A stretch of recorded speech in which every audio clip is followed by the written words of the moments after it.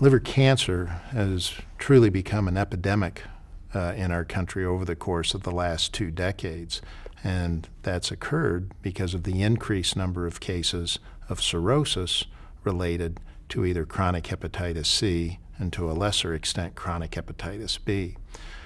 Again, as a young medical student, a case of liver cancer came along on a rare basis, but now it's quite common for us to see anywhere from 1, 2, 3, 4 cases every week. What's important for the public to understand is that this is cancer that starts in the liver. And if it's limited to the liver, if it hasn't extended outside the liver, and if it meets certain criteria, then we have different therapies through our colleagues in the interventional radiology department who can inject chemotherapy directly into the tumor. We have oncologists skilled in treatments that can be administered.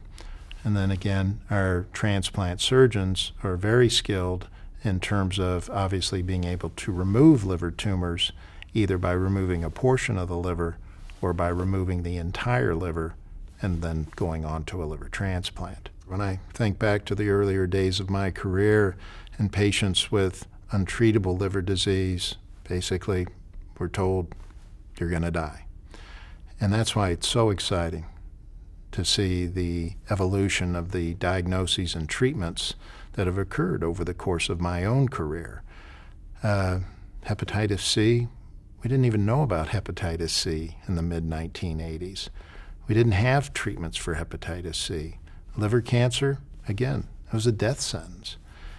And so, to me, it's a very exciting time, not only looking at the past and the present, but also looking at future treatments that we will have along with other specialists around the world, knowing that things are just going to keep getting better for our patients.